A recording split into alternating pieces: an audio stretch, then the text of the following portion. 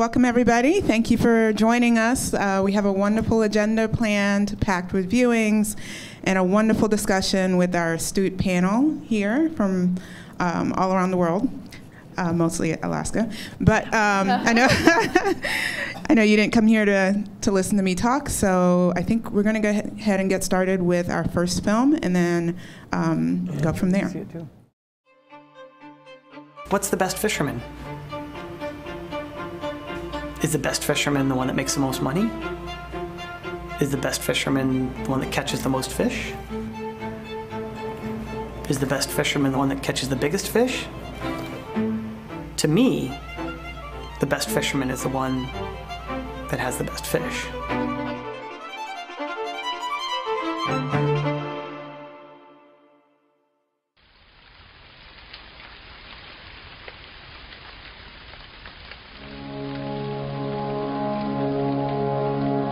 It's a stunning landscape. The watershed is one of the most healthy salmon watersheds in all of North America. Most watersheds can only handle 1 or 2 species of salmon. The Taku has all 5 species of salmon. What that means for our fishery is that we can provide commercially viable salmon, sustainably harvested for 5 to 6 months out of the year. There's almost no other river system that you can do that. The inlet itself is stunning, absolutely stunning. I love the quote, "The silence is deafening."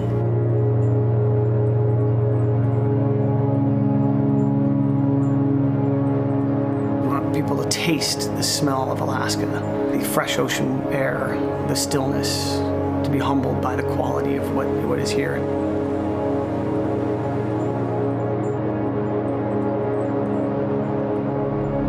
What Taku River Reds does differently on the boats is everything to the fish.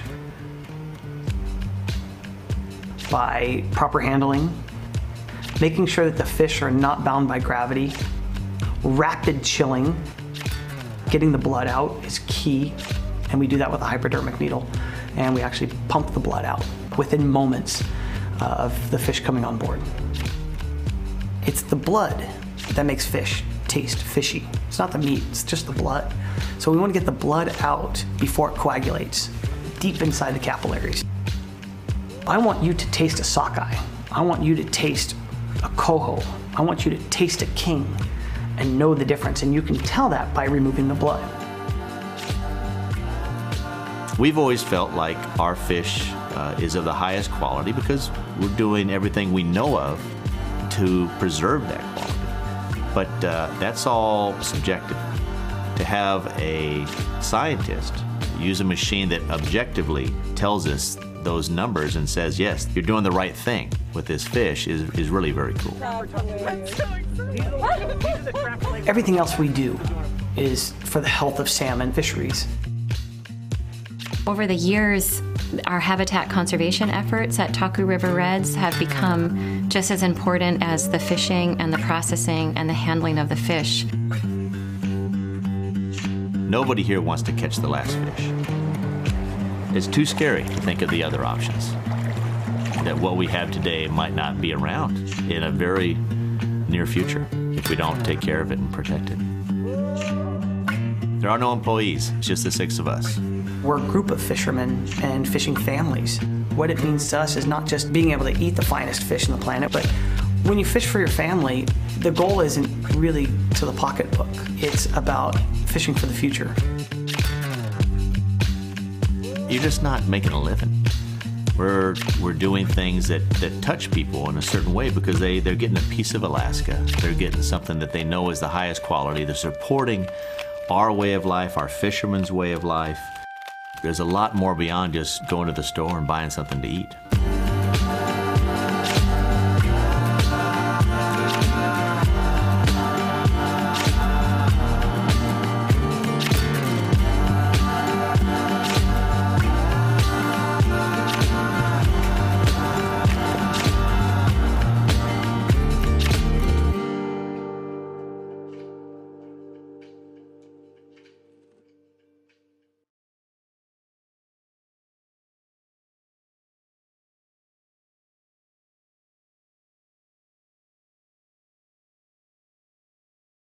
Thank you everybody for showing up today. Thank you especially to Aji and Vicky, who have been working with me for the last couple of months to put this together. We're really excited to be here. Again, my name is Jill, and I'm here from Juneau, Alaska today on behalf of Salmon Beyond Borders, which is a campaign that is a collective group of different interests, ranging from commercial and sport fishermen to tribes and First Nations to municipal leaders throughout the region, business owners, tour operators that are all working to raise awareness for this resource that we're here today, that brings us together today and in different components kind of unites our work. And that resource is wild salmon.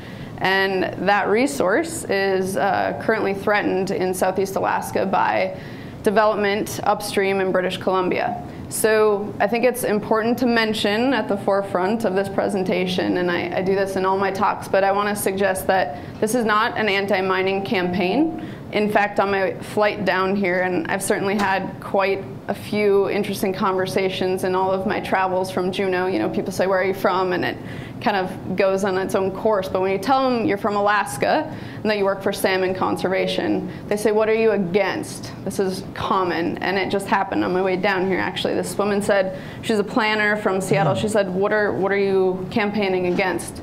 And we like to say that we're campaigning or advocating for salmon, but it's not just salmon, it's a livelihood. It's something that allows fishermen and families and traditional lifestyles to maintain and continue. And what I get to do is work with all these different interest groups to ensure that that system and that cycle and that lifestyle can continue for the present and generations to come.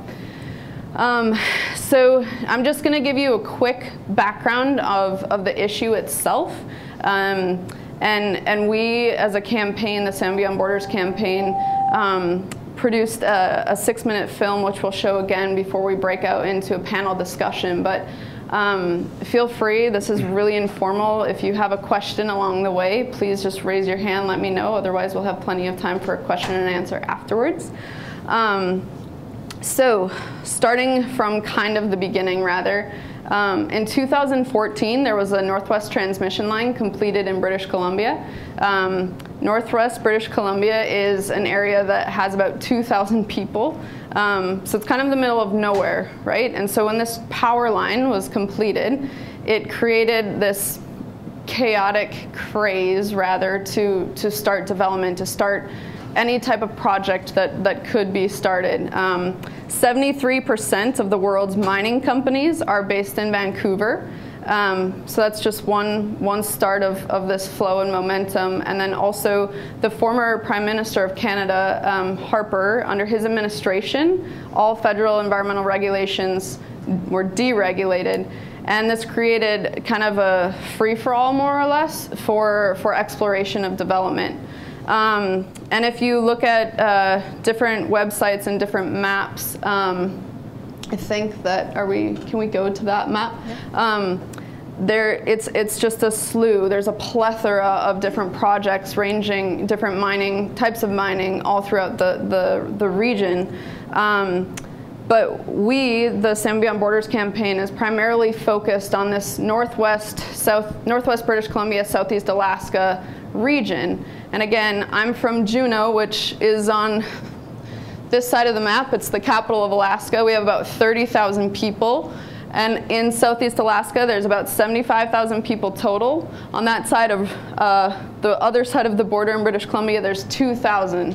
So again, it's not heavily populated, heavily populated area, and the size itself is similar to that of the country of France. So it's this gigantic region. Not a lot of people know about it.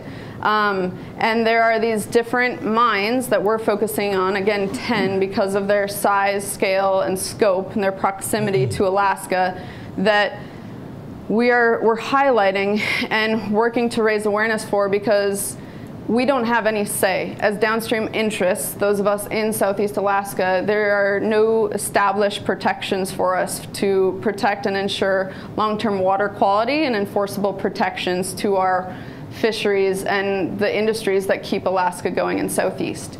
So again, I'll give you a quick example. The KSM project, which is down here in the Unic watershed, that project was approved by the provincial and federal government in Canada. It would be the largest open pit mine in North America and the 5th largest in the world. That's 19 miles upstream from Alaska.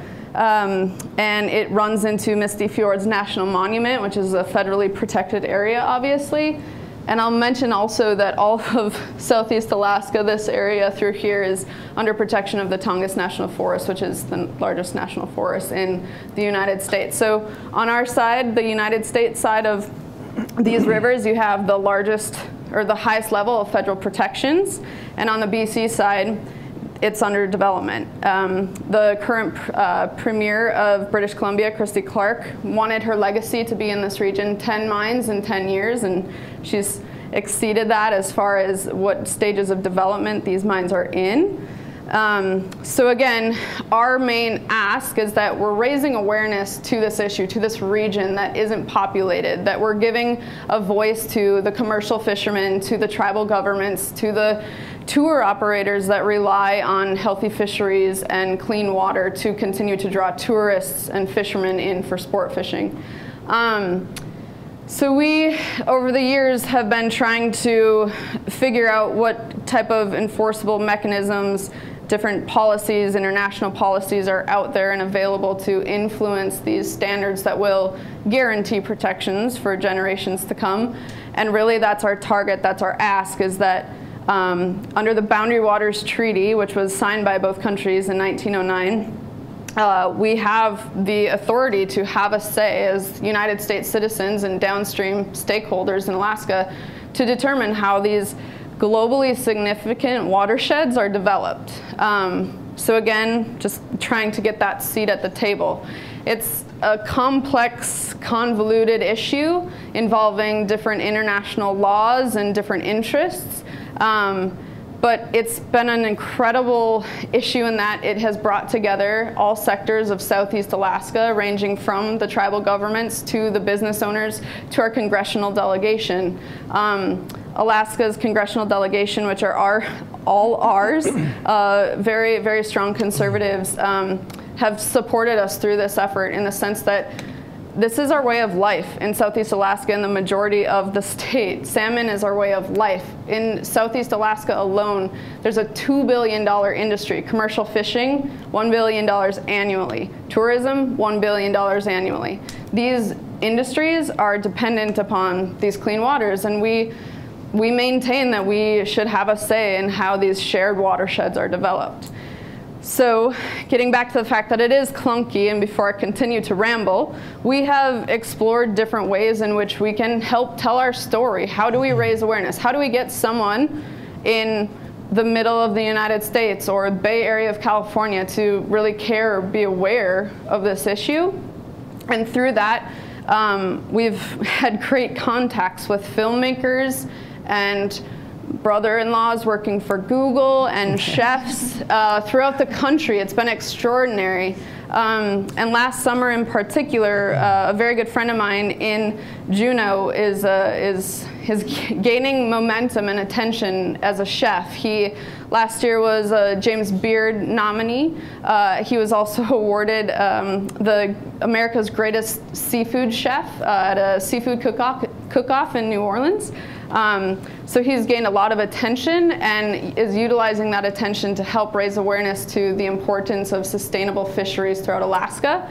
Last summer we hosted this small sustainable seafood dinner in Juneau that was mostly local folks, and it had a great return. It got media attention that was syndicated all the way from San Francisco to Miami. We had a chef from the Bay Area, Richie, who was supposed to be here today, unfortunately had to deal with some restaurant issues and unable to join us, but he was here last year. We had a chef from Houston and a chef from Seattle, and that was great. And so Chef Bo and I wanted to just make this bigger and better. And Through the utilization of products like Kirk's fish, he's continued to just have great attention, and chefs throughout the country have been drawn to his work and what he's trying to accomplish.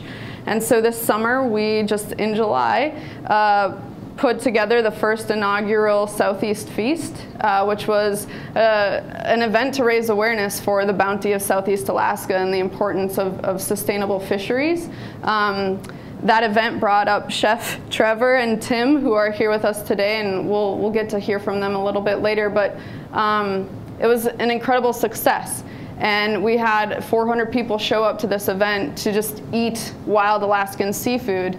And so through the film you're about to see, we've been able to attract a different attention and a different care or concern for this issue as it relates to how we connect with people, like what we're eating, right?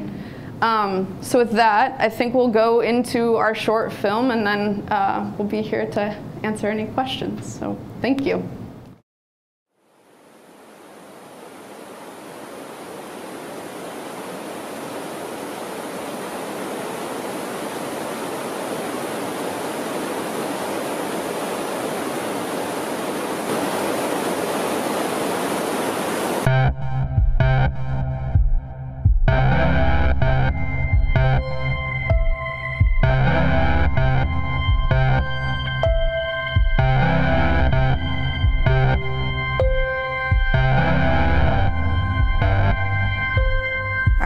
Surroundings here really define how we live our lives, how we relate to each other.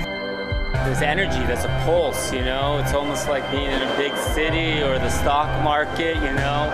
You're wheeling, you're dealing, things are moving. These wild Alaskan salmon, or maybe they're wild Canadian salmon, you know? And they're feeding the world. Southeast Alaska's fishery is over $1 billion. Tourism is over $1 billion in industry. I can't think of much money that I've made in my life that wasn't because of fish. 4 words, man. Humpies pay the bills.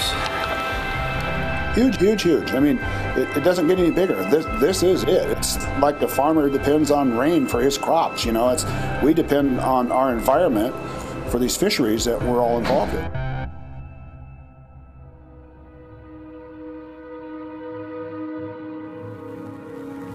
Yes, that's British Columbia, and yes, this is Alaska, but as far as the fish and the nature and the essence of the river, there's no line there. The bulk of these fish are coming back to these 3 big transboundary rivers, the Taku, Stikine, and the Unik. And if you see impacts to the fish in there, those impacts are going to cascade across Southeast Alaska through the different economic sectors. No matter where you fish in Southeast Alaska, you're probably at risk from some of the effects of these mines.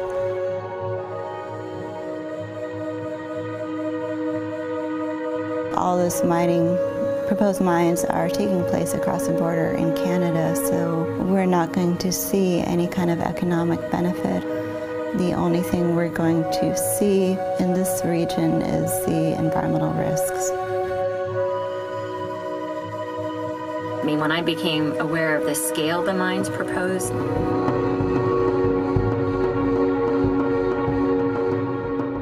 the tailings dams up there are going to have to contain several billion tons of acid-generating rock. That stuff has to be kept out of the waters forever. Forever is a hell of a long time. I haven't seen data that convinces me that we have that capability in those kind of rugged places. And I'm not even entirely convinced that that's their highest goal. There has been a lot of deregulation for environmental protection in Canada and in BC, with the very transparent agenda of pushing through as many new mines through as possible. You know, when our people asked about the tailings and whether they were safe, and the answer was always the same. It's the exact same structure as Mount Poly. And it's safe, it's perfectly safe. It's perfectly safe. The area is really, really lush. Lots of clean water and lots of cedar trees, and it's this really special place. And this happened right before the salmon were coming.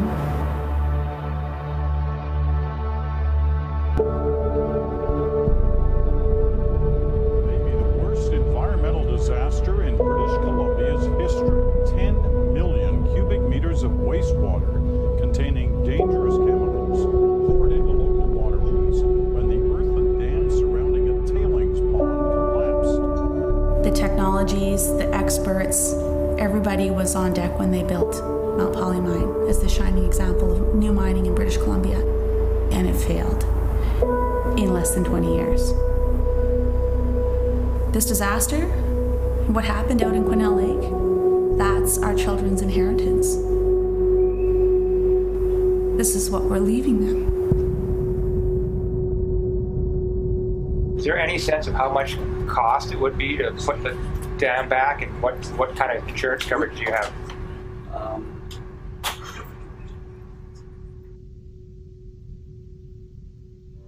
Seeing is believing, yep. But try it on a scale 7 times bigger. Tribes, commercial and sport fishermen, subsistence fishermen, a lot of the local governments. Right now you've got almost all sectors of Southeast in agreement that these BC mines are a threat to our interest over here. There's not enough controls on them, and we want more engagement from the state of Alaska and the U.S. feds. What would you say to Secretary Kerry? I would say that, you know, he has a responsibility to protect probably the last pristine piece of the United States and do it with everything he has.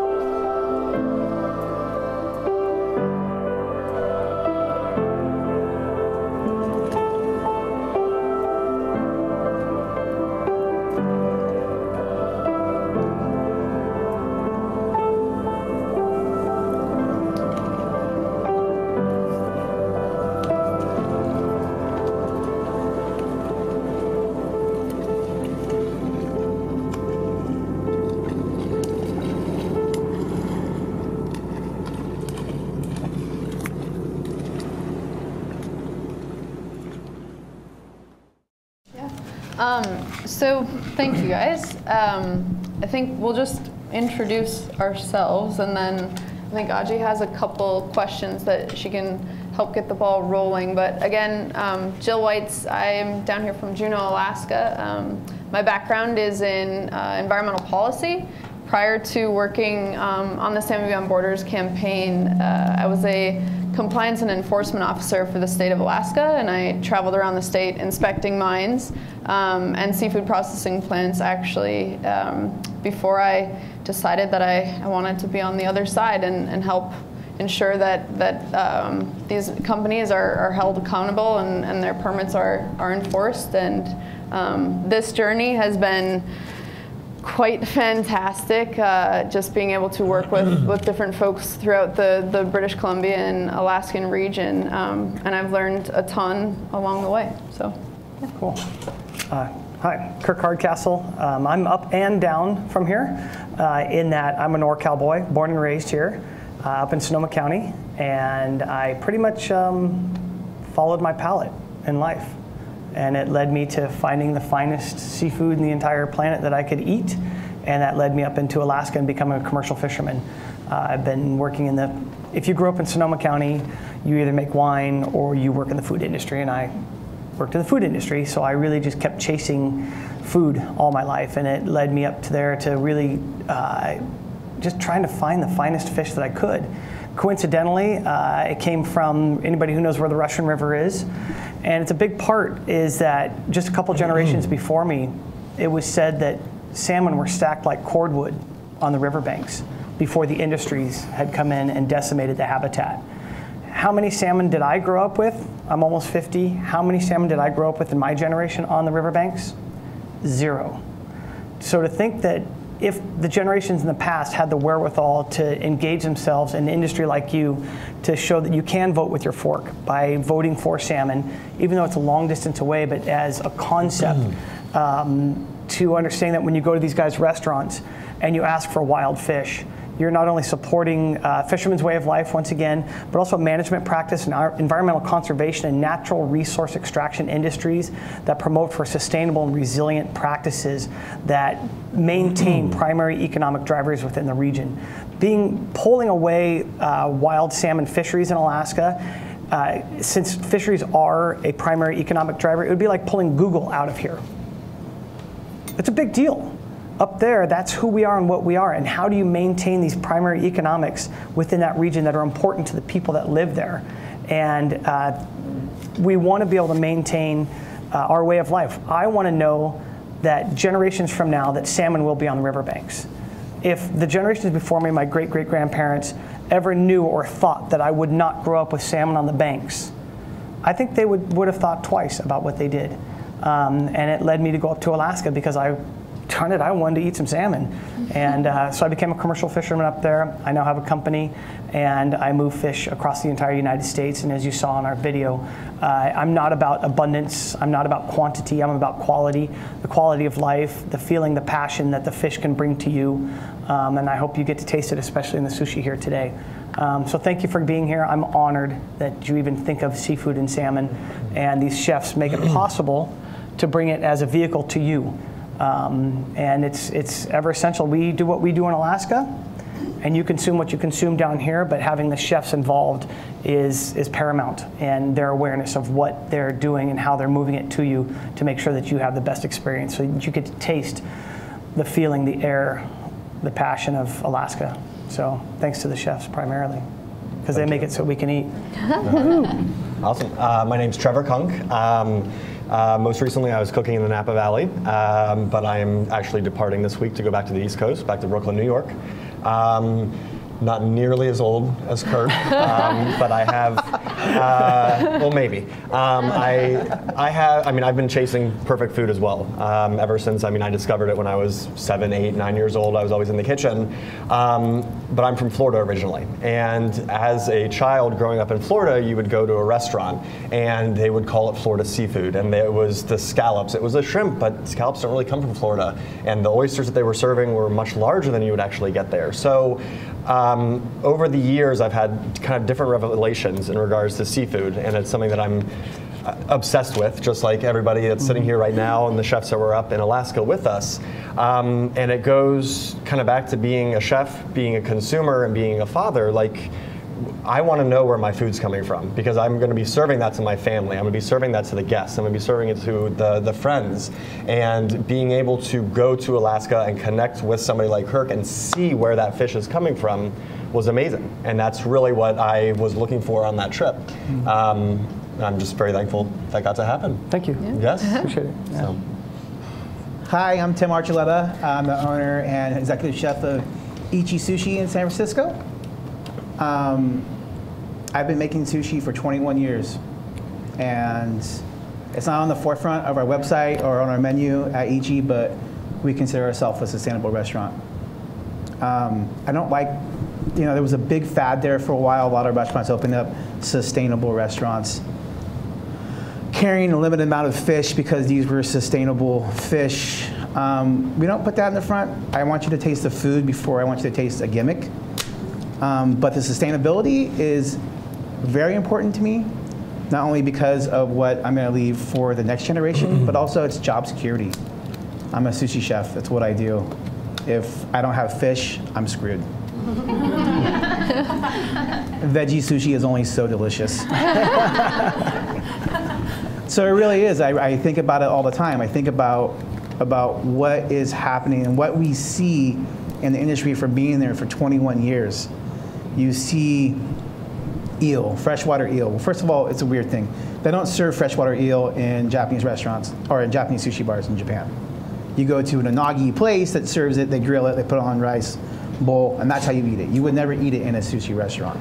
Here in America, we love it because it's one of the 5 things you can get pretty much at every sushi restaurant in America. Salmon, tuna, hamachi, eel, shrimp, right? Every restaurant has that. When you come to ours, you're going to see things you've never seen in your entire life.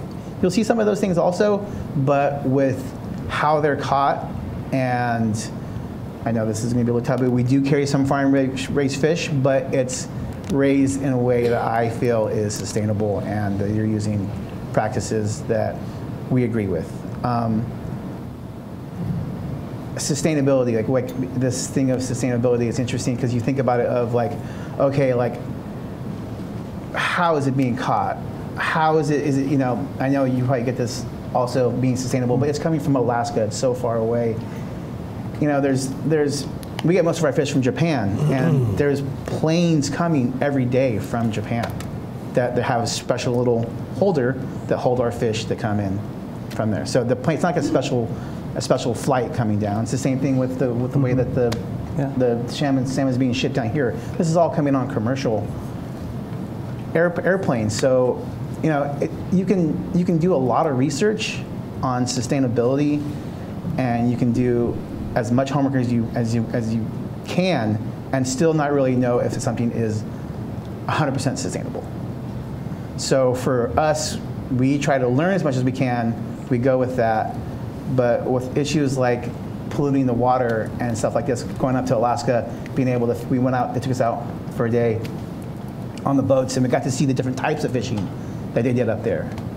And it was incredible to actually see the people who are, I mean, this is their livelihood. And the whole town of Juneau pretty much is like Alaska, or salmon crazy, you know? I mean, yes. Trevor got a salmon tattoo. Yeah. Actually, 3 of the chefs got salmon tattoos. Right, well, Vivian did the year before. Yeah. Right. Yeah. Yeah. So like this is like how ingrained it is. Like there is an actual tribal picture for a salmon up there. It's part of their lives. It's kind of like how I go with the sustainability. I would say it's part of my life. It's important to me. It's how I make a living. It's how I pay the bills. So going up there and be able to see the process, to be able to talk to the people, to see how it's processed.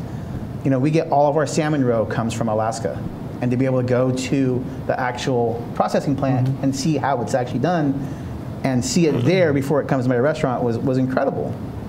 And, you know, Kirk said something about voting with your fork. I think that's something that's very, very, very important. Voting with your fork is, you know, if you are trying to, you love salmon and you're not quite sure if it's from a farm from somewhere that's not using sustainable practices, don't buy it. If you're not sure, if your fisherman can't tell you, or the guy at the meat counter can't tell you where it's from, or not quite sure, it's better not to get it, to be honest with you, because it's affecting it greatly. Again, 21 years, eel you used to be able to get in abundance. Now it's really hard to get. Why? Because they're fishing it unsustainably. Bluefin tuna. We don't carry bluefin tuna at the restaurant. People lose their minds. They get so mad at me. They're like, why don't you have toro? And I said, because it comes from bluefin tuna. Oh, but the stocks are back up. Yeah, that's what you can research that and look on the internet, but are you sure they're really back up? I mean, Japan has warehouses beyond warehouses beyond warehouses full of frozen tuna, because they know at some point it's not going to be around. And they have stockpiles of it, because they know it's going to be worth a lot of money because people want it. We don't carry it. It's not sustainable. I don't want to decimate a fish off the planet because I want to serve, because it tastes delicious. Voting with your fork, I think, is one of the coolest things that I've heard at this panel, and I think it's something that we need to take very seriously. I'd like to add on to that really quick in regards to Alaska, is that the way we manage our fisheries is a sustainable management system. And yes, they do have to get flown, and so that's where you kind of go through the compromise of flying. You realize, wow, there's a big carbon footprint. Is this like truly on the whole gambit of the word of sustainability? It's a really greenwashed word these days. Unless you really get into the specifics of what you're looking at, you can pick and pull the definition of sustainability out in a lot of funny ways. But what we mean by voting with your fork is saying, when you say, I want to eat that, and voting with your fork, I'm putting money towards this economic resource that's a management system that is making sure that there will be that fish, not for you, not for your kids, for the great-great-grandparents, or the great-great-grandkids. And that's the main goal, is to make sure that those fish can still be in the river systems on your plate. And when you vote with your fork, you're saying, I approve of this system that'll hopefully be around much longer than I will be. And so just ask for the most sustainable, most wild, as far as a management system or harvesting practices that you can possibly find. That was a question that came up in our other panel. How do we know? How do we know what we're buying? If you basically just really focus on sustainability of the harvest, as well as if you can ask for wild as much as you can, but it does come to the depleted stocks as well. As a gross generalization, wild from Alaska, you're doing pretty darn well, because it's in Article 8 of the Alaska Constitution. It's part of who we are, like the American Constitution, freedom of speech, and many other these rights that are just core to the being of the United States. That is very unique in the world. Core to the being of Alaska is in Article 8 of the Alaska Constitution, and that is to maintain sustainable fisheries forever. So that's key for us as well. So, thank you. It's really hurting me more than you can imagine what I saw with the mining and the accidents and all. British Columbia is home for us. We became a family there, and all these things are very important when we live there as well, and they remain important. But before we get this into Canada bashing, I just would like to point it out that two things, that I'm sure that in the States there are a lot of things, bad things like this happen as well elsewhere. And the other thing is that I know for a fact that there are a lot of people in Canada who feel the same way. Oh yeah, absolutely. And a lot of people who fight really hard, like the David Suzuki Foundation. I'm sure you are in contact with them. Absolutely. Huge respect to them. I used to work for them on their website. And but it's really, really, really important what you are doing, and I fully support it. And voting with the fork, we've been doing it for the last 15 years probably. Super important, and raising awareness as well. So thank you for what you do. Thank you. And Absolutely. that's key. A lot of people that were the native groups that were, and people in the video are from Canada. It's a big proponent on that side. Is very, very important to us as well. And hey, I got to tell you, I love mining. Are you kidding? I have this. I drive a car, I drive a boat, and my boat is a diesel engine, and it operates with metals and copper. And I use all the things from mining. I love mining. Irresponsible mining is a very different story. And it's kind of like driving down the highway. Everybody abides by the rules of 50 to 55, and anyone driving a semi-truck at 120 miles an hour, that's not abiding by the general common sense rules of safety and awareness for a lot of other people. And there are a lot of Canadians who support that as well. It's mostly just making sure that everybody abides by the social contract that we all have with each other, and our emotional contract that we have with the salmon as well, to live in unison, and the giving and the receiving of what salmon do for the people is really important. Yes, and just to say that the Harper government has done so much damage, and I'm really I wanting it ending it on a very positive note. That Mr. Trudeau, like our new Prime Minister, woo, I'm so hopeful, and I really want it to be a very positive thing, and I'm really hoping that he's gonna pull off what he needs to pull off after all that Harper did. Absolutely, we've been fortunate enough to work with an incredible group of folks from British Columbia, but also with lawmakers in Ottawa. We've had great meetings that have folks that are filled with that same hope, especially for the region that we're speaking to.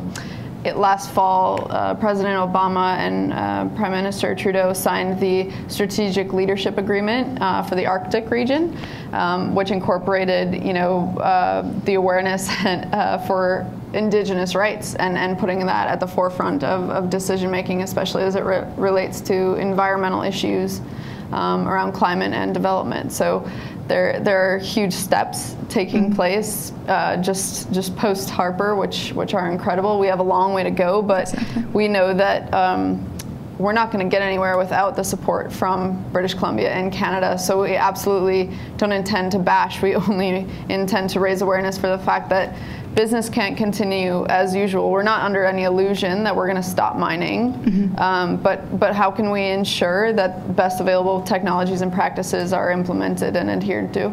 Fully agree. Thank you. Can you speak a little bit more to the relationship that you guys have? And I don't know if it's specifically your campaign, but on a government, the government side of things, how is that relationship with British Columbia, and like with the future of these mines? Do you see them all moving forward, or is there some slowdown because of Trudeau and because there is this increased awareness? Yeah, that's a really good question. That's my sister, by the way.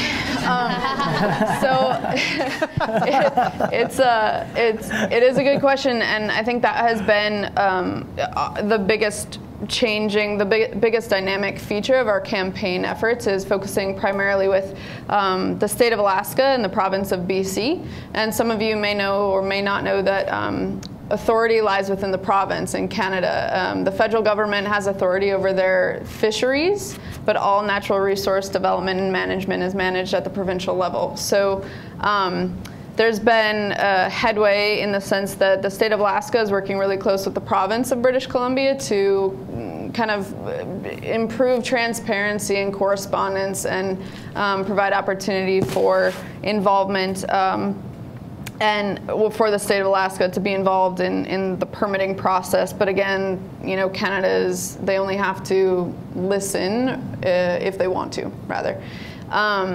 But at the same time, while this is happening, we have different agreements happening at the federal level and different regulatory agencies saying like, well, we could do this or we could do that. And again, people are talking about it. We have to remind ourselves not to be discouraged because this is part of a conversation that wasn't 2 years ago. So people are talking about it, and as we know in bureaucratic systems, it takes a while to get things going. But on the other side to that, while we're having these conversations, British Columbia is continuing to permit and develop these projects. For example, you guys saw in that film the Mount Poly mine disaster that happened in south central British Columbia into the Fraser River watershed. That same mine proprietor, Imperial Metals, was authorized 3 days after an expert panel review had suggested that business can't go on as usual. You can't have wet tailings. You have to do this. You have to do that. And the BC government said, okay, we're going to stop. We're going to try to improve our practices and enforcement. But under the table, 3 days later, authorized Imperial Metals to open a much bigger mine in the headwaters of a transboundary river, the Stikine River.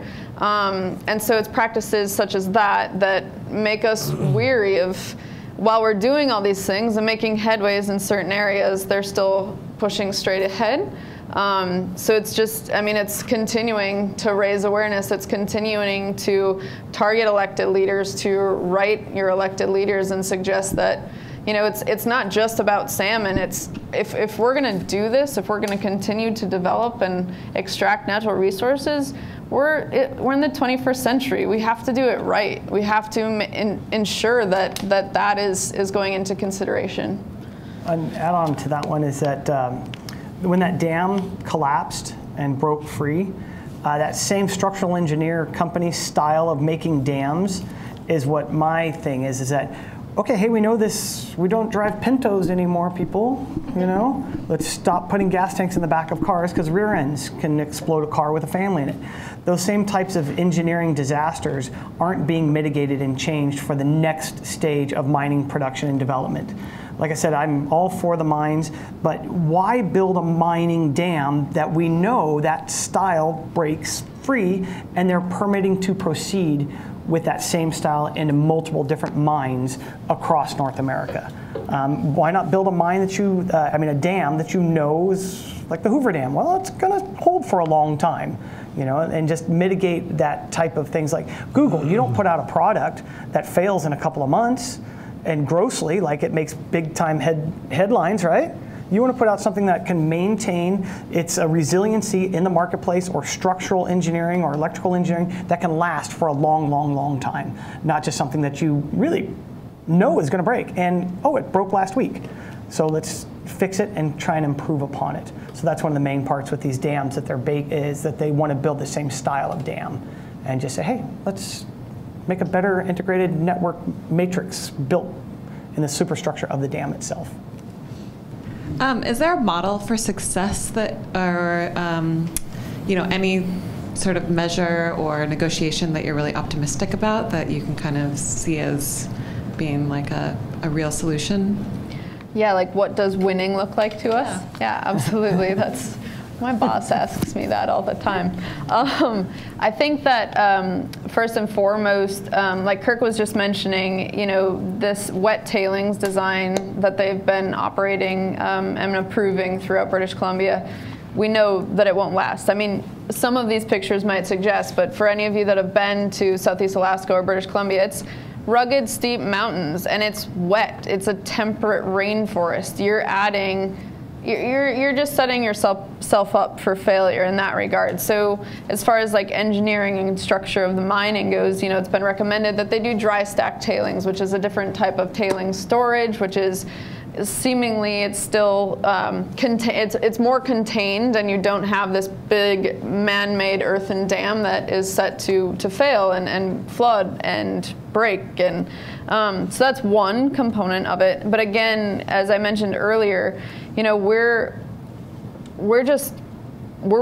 want to have a part in determining what the development looks like moving forward, and how these environmental regulations are strengthened again, and how Indigenous rights and how Indigenous governments take a huge part and contribute a huge part to that process. And so I think it's kind of all encompassing as far as what it looks like. It's ensuring that this region that is rich in natural resources, including salmon, including minerals, is developed in as sustainable of a way as we can do. So without getting too specific, that's kind of just the broad landscape. You know, there have been a bunch of reports that have come out, especially in the last 6 months, from British Columbia's own Auditor General, suggesting that British Columbia is failing on all accounts to enforce their permits and protect their environment. You know, their own Auditor General is suggesting that. There have been economists that have done financial assurance reports that are suggesting taxpayers are liable $1.5 million in debt as far as taxpayers' accountability to pay off fines for mining companies. And that's just in this region of British Columbia, not the entire province as a whole. So it's things like that. We're building awareness to that and ensuring that these practices are going to continue, or this industry is going to continue, but let's make sure that these best practices are actually adhered to. Yep. For Taku River Reds, is mining one of the biggest issues you see going forward, or could you speak to other problems you might have, like climate change and warmer waters, or? Oh, you ask awesome questions. Can I be here for a couple hours? I would say for Taku River Reds, my greatest issue, I would say our greatest hurdle that's coming up, is hoping that all of you vote with your fork. To me, it's about marginalization of an industry. I would like to see all of you vote with your fork rather than sitting back and going, oh, what are the governments doing here? What are the conservation groups doing here? You are more powerful than any government out there. You are more powerful than any conservation group out there. You saying, I support salmon, I support wild seafood, I support sustainability, is the most powerful thing anyone can ever do, and that is by voting with your fork in those directions. My example that I used up in the wine country last night is, so I grew up in Sonoma County. For those of you who don't know, Sonoma County built San Francisco. The natural resources that were there, it was the redwoods, the timber industry. You could drop one tree and you could build an entire neighborhood with one tree. So the timber industry and the pebble mines there. The gravel there built the streets of San Francisco. The trees built the buildings of San Francisco, and the cobblestone streets, the cobblestones came from my backyards. So those places were zoned for natural resource extraction at the cost of salmon habitat. What happened was the marginalization of those industries, those kind of deregulated industries, those industries became marginalized because another industry came in and said, it's more important to us to have this new industry. Guess what that is? Wine. You voted with your cork. You voted with your fork. You chose something else out there that you think, as a people, not waiting for the government to decide, not for tree huggers to say, let's quit cutting down the redwoods, but you as a people decided that we want to support another style of industry that's in the exact same place. I grew up in a timber town in families.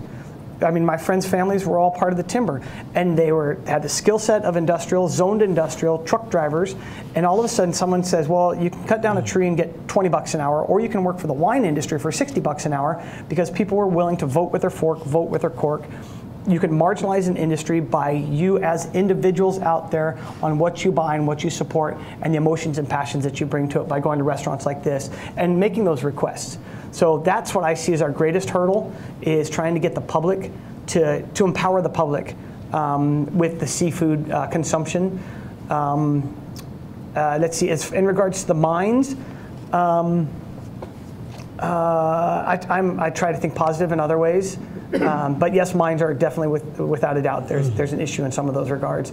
The Taku is, you probably saw in the video, it is one of the largest, most healthy, diverse watershed ecosystems in all of North America because of the genetic structures that are built within the salmon and other species habitats in there. I understand the voting with your fork part, and I think that's super important, but I have friends who are fishermen in Alaska, and a lot of them haven't been catching as much as usual, and so it doesn't matter if we vote for our fork if there aren't any more salmon. Right, there will always be salmon in the future. They will shut our fisheries down before they extirpate the species itself. That's unique in Alaska. They do not manage their fisheries for my pocketbook or for your restaurants. They manage the fisheries in Alaska under Article 8. We manage the fisheries for the future. We fish for the future. You will never, in theory, unless something dramatically happens weird, but you can't extirpate and exhaust the resource there through the management system. So under climate change, if the fish do decline, they shut down our fishing days. So in the Taku system, I only fish Sunday, Monday, and Tuesday, sometimes Wednesdays. If you're a smart fish and you're a Taku salmon, you only swim up there on Thursday, Friday, and Saturday. Also, they manage our gear for when we do put our gear in the water. They manage our gear to not catch fish. So they give us gear so some king salmon typically swim 40 feet and under. So guess how shallow our gear is? 30 feet. Our gear is also designed so that king salmon will bounce off the net.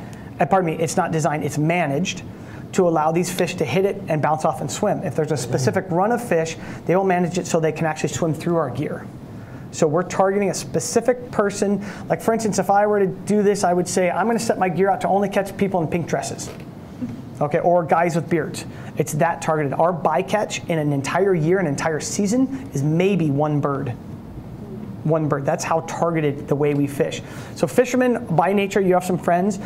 I'm not your typical fisherman. Fisherman, I'm supposed to complain a lot. You know, I'm supposed to be like, damn this and damn that. I try to see the more positive side of how fortunate I am to be able to have an abundance of seafood to be able to harvest and share with other people. So the management system will keep it so that we still do have fish there. Climate change is a big issue for sure. The biggest difference that I've seen on that with climate change has been the meat quality and the fluctuations of meat quality and the changes in the styles of runs, but the abundance of species that have the ability to reproduce and stay within the carrying capacity of our harvestable allotment. I think we're doing really well on that. Climate change is changing changing, I would say, the meat quality more than anything else. That would, as far as a big thing. So climate change is an issue, but not too much.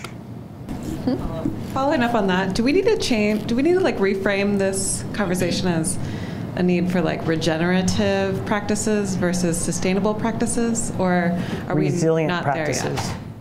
So one of the key things is that you need to have a sustainable management bureaucratic system to allow for resilient business practices to exist. Resiliency in business or management, any kind of management system, resiliency can't happen at the large level bureaucratic system because those types of systems can't move and morph fast enough from climate change, economic change, volatility in distribution of natural resources. So you have to have the stability in a bureaucratic system of sustainable management to allow for private businesses to work resiliency. So we are, as we were mentioning about sustainability, there's market-driven sustainability and institutionalized sustainability. Alaska is not market-driven sustainability, as Tim was saying. We are not market-driven sustainability in Alaska. We are institutionalized sustainability. It's not a greenwash stamp to put on there for selling a product. So the sustainable layer of our bureaucratic system and institutionalized system allows for resilient business practices to happen and move and morph with the fluctuations of the marketplace. So I agree with what you had to say, but that's one of the unique parts of what Alaska has over the rest of the world. Hi, I'm going to go back to the mining. My question is, have the innovations been developed, the engineering, technology, whatever, been developed for what you would trust in a mining operation? Or are we still trying to invent that? Absolutely. I think that there are, I mean, that's kind of a hard question to answer in the sense that there are so many different scales of mines, right? And we're talking about large-scale open-pit mines. We're not talking about smaller-scale mines like we have throughout Southeast Alaska that have dry stack tailings, have different mining life in the sense that, you know, some are 15 to 20 years, some are 30 to 40 years, where these large-scale mines are failing at 14 to 17 years, you know, and set for longer lifespans. I think that there is the technology out there, and it comes down to the government requiring that these companies implement that, and it's an economic choice. It's these mining companies deciding whether or not they want to put forth the money to ensure that health and safety come first prior to economic profit. And so, yeah, I can say confidently that that those technologies do exist, and that's what we're advocating for, that they are implemented. And at this point, it's kind of up to the mining company whether or not they want to follow through with that. Yep. If I get an example of a large-scale mine that has been successful? Not to the scale of these mines. Yeah. But we have some small-scale, very small-scale mines that are very successful within salmon habitat that do a fantastic job. Yep. For sure. Yeah. What does winning look like? We have plenty of winning mines for sure in Alaska that do very well. Yep. And the fact that these mines have to be large scale is the fact that the ore quality in these regions, it's really low grade ore. So they have to extract a ton of the earth in order to get profit. So that's what makes it a lot messier than practices that we have throughout Alaska, for example, that are done on a smaller operation scale. Yeah, so she was asking if, is it dependent upon the scale of those mines? Is it messier or more, is it harder to implement those better practices because of the scale as opposed to the smaller operations that have smaller operations, and thus it's more affordable for them to implement best technologies? Is that kind of what you were asking? Or did I answer it kind of within another question? Well, I'm just wondering if they don't do it because they can't or because they wouldn't be making as much money. Yeah, they wouldn't be doing it because they wouldn't be making as much money. Absolutely right. They absolutely can afford it. You know, these smaller, these like junior companies are adhering to these better available technologies than these larger operations that want to extract as much as they can, pull as much as they can, and get out of there. So as a chef, how do you, because you're kind of working with the end consumer, right? Like ourselves, going to the restaurants, enjoying food. I think you allude to a little bit like people going to a restaurant looking for sustainable restaurant, but that message may not necessarily be what true sustainability means. So how is the chef community is working with someone like Jill, like the fisherman, Kirk? Like how do you guys do that within your community? And also how do you translate or educate and share that knowledge with your consumer that comes to your restaurants, etc.?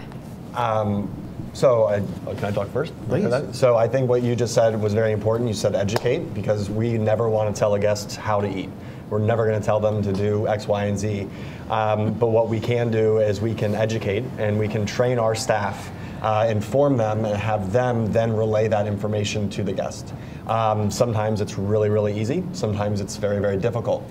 And it really also depends where you are. I mean, whether you're in the Napa Valley, whether you're in San Francisco, whether you're in New York, New Orleans, it takes time. And something that I've been kind of thinking about even before I went to Alaska is, and this kind of goes back to my childhood, don't get mad at me when I say this, but I don't like salmon. Okay, I don't like salmon. But listen, so the reason I don't like it is because for me, I've been eating the wrong thing for the past 20, 25, 30 years, and it's farmed raised garbage, all right?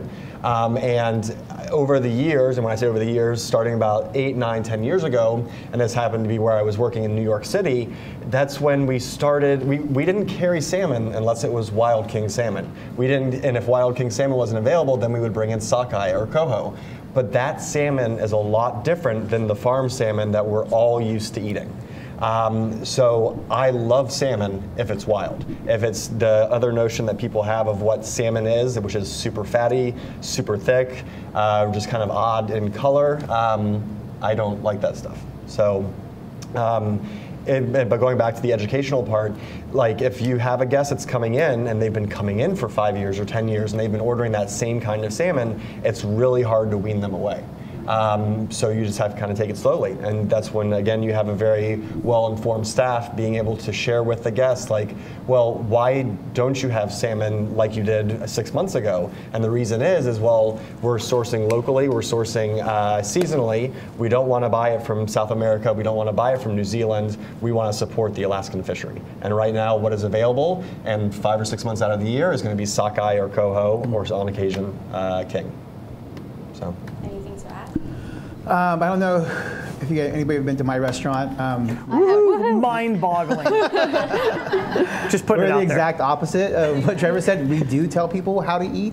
I have a whole mural actually in the restaurant dedicated to how to eat sushi properly. Yes, I am a control freak, A, but B, also it's to help you enjoy the product the best way. You know, for us at our restaurant, if you mix a bunch of wasabi and soy sauce and completely, you know, don't drown your food, PCAs or the commercials used to have, you're not going to taste the hard work that this guy does when he fishes and does everything he does to keep the salmon as awesome as possible. So for us, we do educate you regardless if you want to or not. You're going to get educated. There's, you know, I fight with customers. I've thrown customers out of the restaurant for arguing with soy sauce and wasabi. There's a proper amount, but again, it's all about education. It's all about, you know, this. Something I wanted to mention earlier. This kind of goes with it too. In educating, seafood shouldn't be cheap. You know, we have this thing where like we want to be able to provide. Everybody should have access to everything, right? Which is a lot of the stuff that it's true. We should have access to certain things. But seafood is one of those things where I don't know if it should be accessible to everybody, and especially at a low price. It should be more expensive because the more expensive it is, then we're not actually consuming as much. We're thinking twice about what we're actually eating. If we all of a sudden stop eating chicken and everyone goes to a seafood diet, it's going to be really hard to be able to sustain that, to be able to keep up with that. And you have a lot, we're on the more expensive side where I think we're a great value for what we do. We carry very high-end product. People complain how expensive we are all the time, and for me it's educating them, yeah, that's true because I'm paying top dollar for my seafood. I'm paying a lot of money. If you actually knew how much per pound my fish cost me, it would blow your mind. It shouldn't be something that everybody should have access to. It shouldn't be out there for $1.99. You shouldn't be eating sushi that costs, you know, $2 a roll because we're wiping it off the planet with that kind of mentality. It should be more expensive. This guy should get more per pound for his salmon that he sells because this it's as you can see, the abundance is not there what it used to be in California. Here we had 3 or 4 years where the commercial salmon allotment time was like a month or 2 because we are decimating these fish out of the water.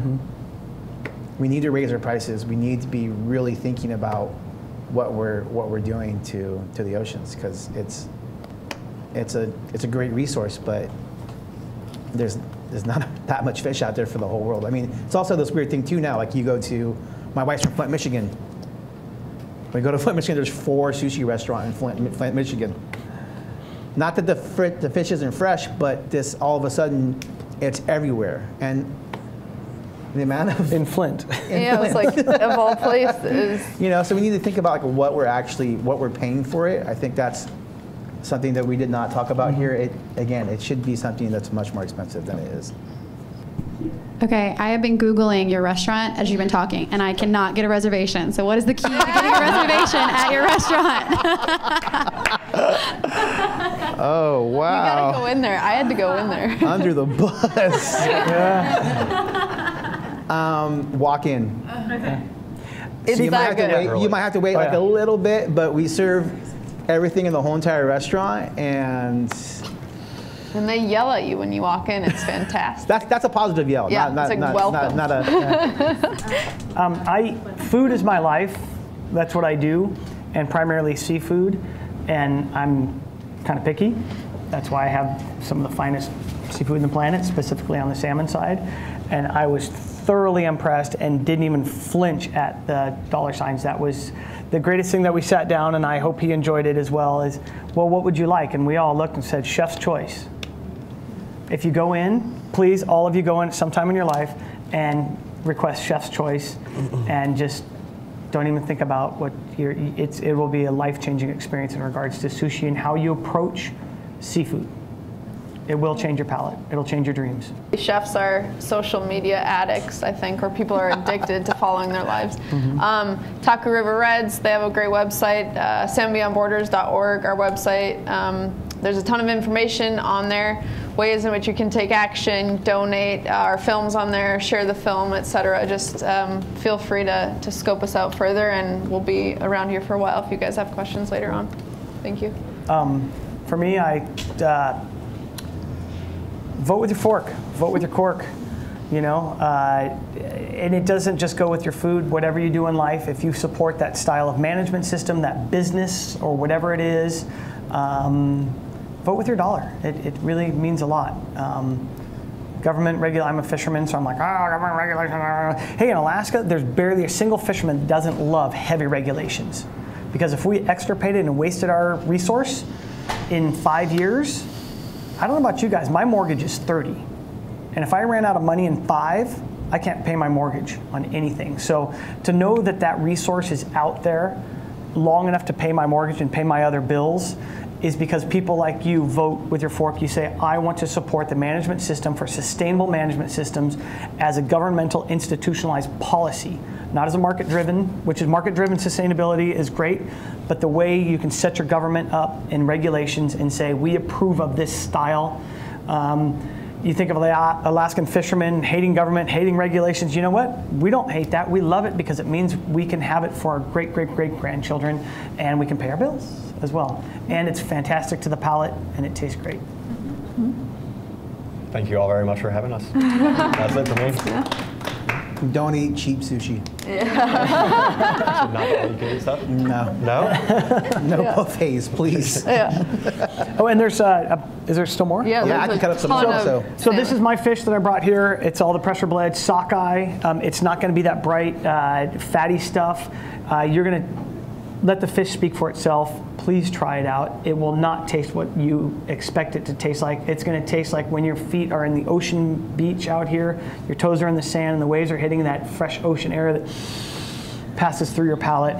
That's what we want you to taste. So please, you'll probably never, well, hopefully you guys will have this as a regular menu item, but right now it's there. Please try it out.